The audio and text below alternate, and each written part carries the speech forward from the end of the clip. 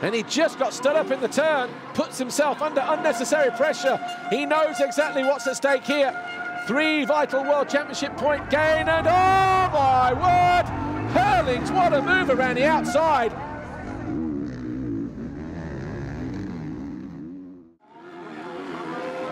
Oh, and Cairoli fights back immediately. That's what we want to see. Wow. Well, let's put those replays on hold for now. This one just got tastier. It's going to be 3 laps to go because 125, the lap here, 225. Cairoli and Herlings at their absolute best.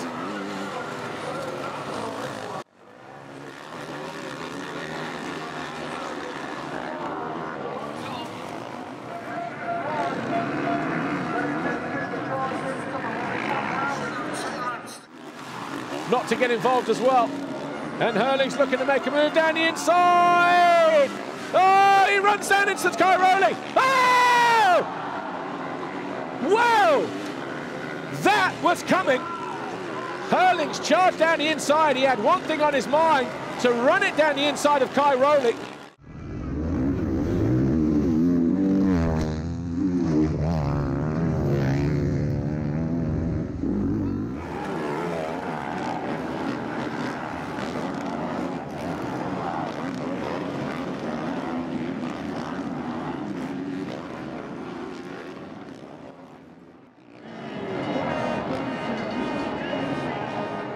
Does his best to stay out of the fight. Look at the difference in line there.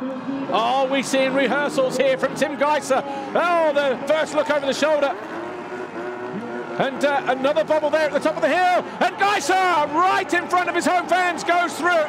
And Cairoli is going to fight back immediately. Wow, gloves are off. He's got fed up of eating the roost off the rear wheel of that KTM. And Geiser goes for the jugular. He goes to the front.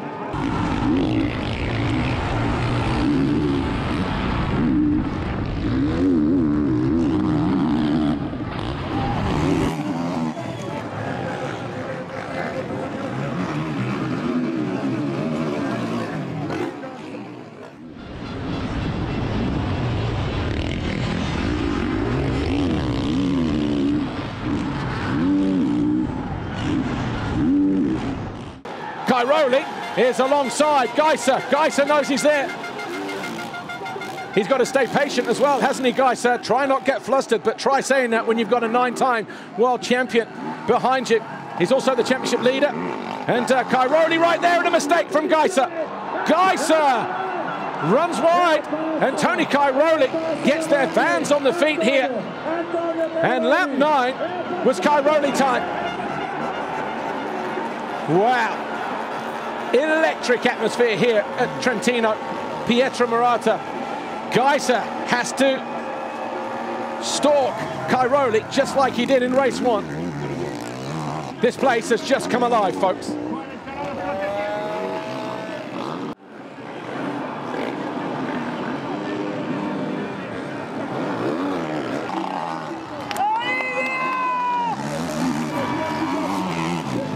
Obstacle, and here is Geiser. He's been fast here, and he goes up the inside.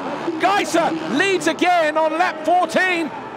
Tony Cairoli, I wonder if his concentration was just broken there at the top of the hill. And Geiser caught him napping. Oh, and Geiser, sorry, Cairoli. How did he stay up there? Oh, he goes long, he goes to the outside.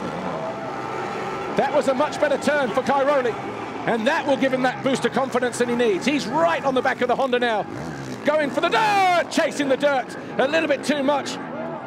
Cairoli is going to run clean into the back of him, and they're both going down.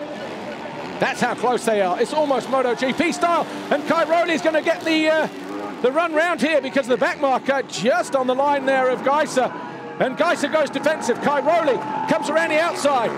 Oh, he buries his wheels in the ground again, and they almost touch coming over the jump. Cairoli goes through. Wow. Geiser tried to close the door. They are on the absolute limit. You cannot take your eyes off of it. 2 to go. Oh, Cairoli almost off the bike. He was off the bike.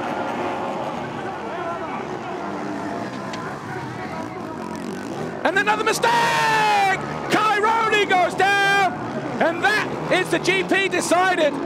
Cairoli picks himself up. Wow!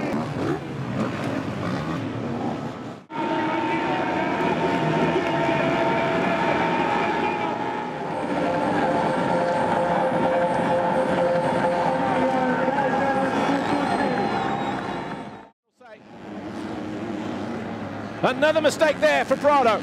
And Jago Geerts and Prado are over the line, 0.3 of a second, and he goes to move around the outside. Ah, Jago Geerts takes the lead here in France. Prado has never seen the back of another rider this late in the race so far this year. Can he come back? Jago Geerts now has to keep his emotions in check. His heart is going to be pounding through that chest. Adrenaline surging through his veins. Oh, he took a cheap shot there at the top of the hill, did Prado. Tried to get up the inside of the Yamaha rider. What a fantastic race. Jago Geerts, he cannot afford to switch off. Prado will show him a wheel here. Try and spook him into making a mistake if he can. Watch this here. This was the pass a lap ago. He went to the inside, did Prado. Geerts maintained the momentum around the outside. And I bet Hans Corvers could barely contain himself from whatever vantage point he was watching from. The fans loved it.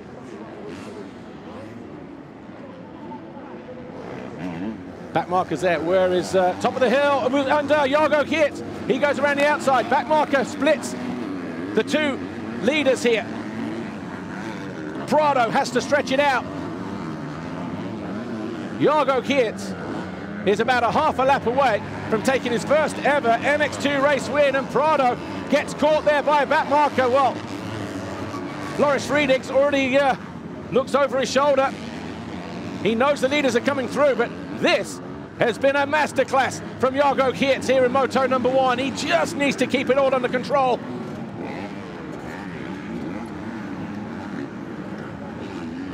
A handful of corners to go. And all the Yamaha bigwigs are here as well this weekend.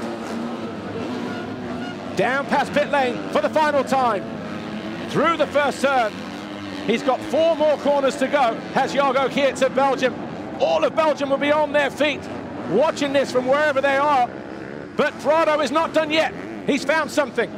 He is all over the back of the Belgian as they charge down in the final 2 corners. He still believes he can make a run for the line. Jago Geerts knows he's there. A mistake from Prado, and Jago Geerts is going to exit the final turn. A mistake from Prado. Jago Geerts wins race 1. He takes his first ever MX2 race victory, and he has handed a defeat for the first time to Jorge Prado.